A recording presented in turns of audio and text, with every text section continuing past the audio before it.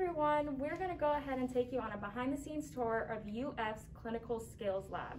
My name is Alyssa and I am a first year. My name is Cece, I'm a first year. My name is Francesco, I am a second year. I'm Victoria, I'm also a second year. All right, so let's go ahead and we're going to give you a panoramic shot of the Clinical Skills Lab. So as you can see, it's very big, spacious, has nice windows and lighting, and we're going to take you on a tour of different activities here at the lab. Okay, so our first activity is going to be with one of our donated horses. It is a large anatomically and physiologically adapt horse that lets us simulate a real life situation.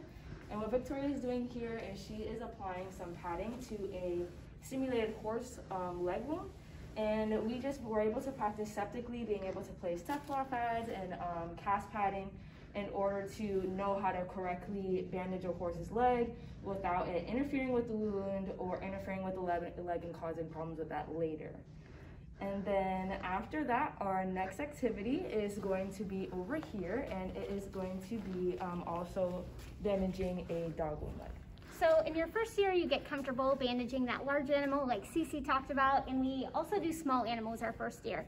But the second year, we kick it up a notch and we have the opportunity to work on casting. So it's really nice to be able to have one of these fake models as a second year student because clinics are just around the corner.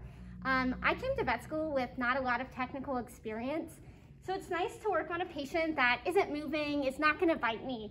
And what's great about clinical skills is they work really hard to simulate real life.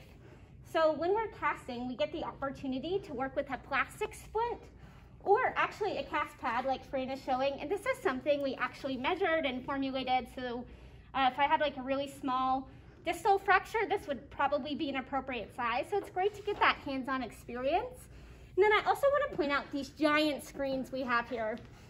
What's awesome about this is during our lecture, if we're doing something like bandaging, the instructor actually gets to show what's going on. And anywhere you are in the room, you can actually see from these screens. And like I said before, it's awesome to get this clinical experience right before clinics. I know Fran and I are going to be experts at bandaging, and we can't wait to apply that in real life. All right, so we're gonna go back to these horse models and get to check out some more skills that we get to learn as clinical skill students. So as Victoria and Cece showed before, we practice bandaging on these models, but another cool thing that we can do is practice IM injections as well as blood draws, catheterization, things like that. So these models have areas where are bandaged off where they show us where our IM injections would go in a horse, sub-Q injections, and also have anatomical and physiological features in the neck where we press out, our jugular vein will actually fill. So we can kind of get the hands-on practice, hands-eye coordination on how to do a blood draw as well as catheterizations. With the Clinical Skills Lab and blood draws, we also practice blood smears, PCV, CBC, and we have our own microscopes that we use here to practice our skills in that. Not only with the horse model, but we also have small animal blood models that we practice blood draws and catheterizations on. Which this is our last activity for today. And like Alyssa was saying, she is going to be practicing a blood draw on our beautiful fake legs that we have. We have the not so furry ones and the more furry model with the beautiful catheter placement here. They also have running blood through them. And what's great about this is that everybody comes with a different experience and different background. So when you get to Clin Skills, Joyce and Kate do a great job at making sure everybody is on the same gold standard that we use at UF and we use here at the hospital.